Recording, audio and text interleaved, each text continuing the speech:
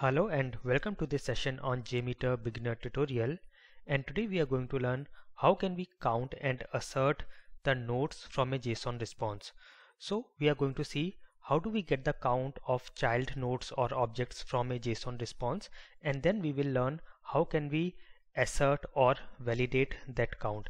Towards the end of this session we will also look at some useful tips. So let's get started, and let me go to my JMeter, and in this I am going to create a thread group, and inside the thread group I will add a sampler HTTP request, and now I have to add some API request so that I get a JSON response.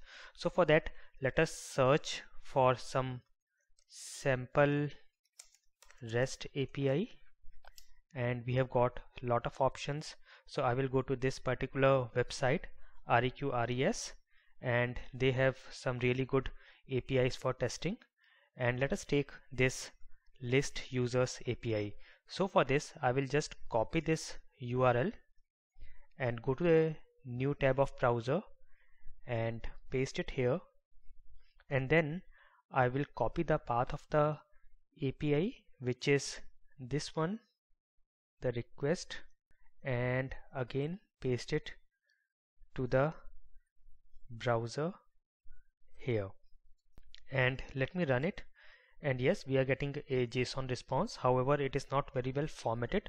So let us go to some online JSON editor or JSON beautifier, and here let me go here and I will paste the response here and say beautify, and yes, you can see we have got a very good JSON response. So in this response we have some elements here, and then we have a data element or node, and it has these child elements. So there are 3 users inside the data. So we have this 1, 2 and 3. So let us use this and let us assert this particular response. Also you can go to some JSON editor.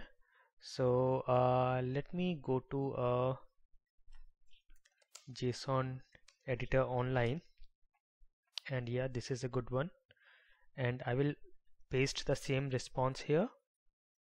And yes, you can again see this has given us in a slightly different manner where we can actually see the number of nodes or the number of objects. So inside data we have 3 objects. So this is an array containing 3 items, and of course we have seen we have these 3 users here. Okay, so now let us go back to my JMeter, and I have to copy this request from here, and let me go back to my JMeter and I will just paste it here, and of course HTTPS will go here in the protocol, and the rest of the path will go here. So I will just delete it from here, and yes, our request is ready. Let me just create a very quick listener. I will add a listener, view results tree, and let me run it. Let me save and run it. And yes, we are getting the request and we are getting the response. Now let us go to our main topic, which is we have to assert or count the number of nodes or the number of objects in an array. So as we have seen here, we are going to assert that this data has 3 elements, or this array has 3 items inside it as a child nodes, and this is what we can see here as well. This is a data array, and then we have these 3 elements inside this. So for that, what we are going to do is I'll go to my JMeter and I will go to my request, do a right click, go to add post processors, and I will add a JSON extractor. So this is a JSON extractor, and here what I'm going to do is here I will say I can give any name of a variable. So I will say let us say this is user count, and now I have to give the JSON path expression that will fetch the data or the count from the JSON response. So let us see, we have this particular JSON response and we have to go to data, and you can see data is at the very first level. ID, first name and all these are at the second level, but data is at the first level. So what I will do is I will say here dollar dot single dot because we are going at the first level, and the name which is data, and square brackets, and I will put a star because I have to take the count. So I will just put a star here, and then here in match number I will say -1. Now why I am saying -1 here, you can go to my channel on YouTube. So you can go to youtube.com and go to automation step by step, and if you go to the playlists, there is a playlist for JMeter tips and tricks. If you go here, so if you go here JMeter tips and trick, I have created a session earlier on JSON extractor, and here it is.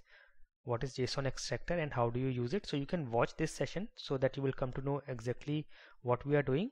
So I am giving -1 so that it will fetch all the data, and it will also fetch the count in a new variable. So what it will do is it will create a new variable and store the count.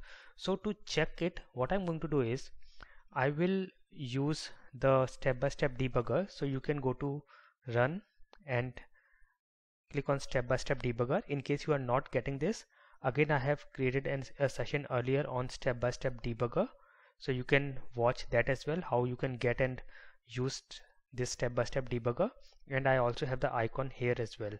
So I will just click here, and this will give me my step-by-step debugger window, and here I will say start, and now step by step I will say step over. So it has ran the request, and now it has gone to JSON extractor. And if you see down in the variable section, as of now our variable user count has not yet come. So I will say step over again, and now it has not yet come even now. So let me see. Okay, I will save it and run it again, and let me run it now. Step over and again step over, and yes, see, now we have got our variables. Now you see what it has done is we had created only the variable user count, but what it has done is it has dynamically created a new variable which is user count underscore match number, and taken the count of the number of elements inside the array and given us the count here. So this is a dynamically generated element. So whatever variable name you will give, it will add underscore match number and give you the value, and also it gives us the details as well with user count underscore 1, 2 and 3. So now we are interested in this particular variable because it is giving us the count, and now we want to assert this.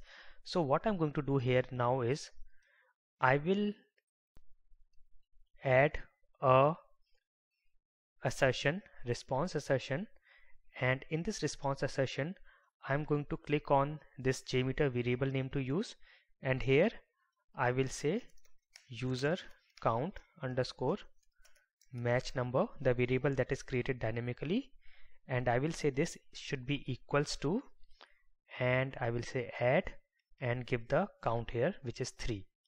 Okay, so let us save and run it, and you can see we have got a successful response. And just to validate that whether our assertion is working fine or not, I will change the number. I will say this is 2 here, and save and try to run it again, and see, it has failed this time, and the failure is we are expecting 2 but it has received 3. So that means our assertion is working fine.